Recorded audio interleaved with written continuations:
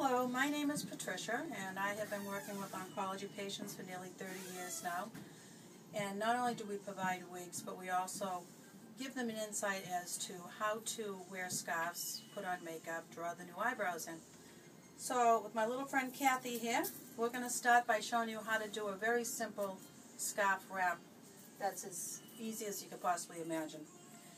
Keep in mind that silk scarves will not stay on the head without any hair, or will it even stay on with hair. They tend to slide. So the first thing to do is put a little cotton cap on, and that'll be the barrier between the head and the scarf. Now your best ones are a square scarf, so what I would do is take it, make a triangle. This one is not terribly big. If it was a larger scarf, you would want to roll the front of it a bit. So in this case, you simply put it on,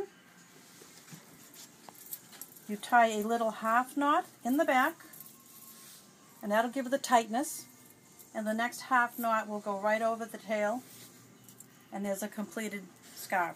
Now in Kathy's case, if she'd like, she could actually twirl it, and that way the tails will hang over the shoulder. And in the next segment, we're going to show you how to do the makeup and draw on the eyebrows.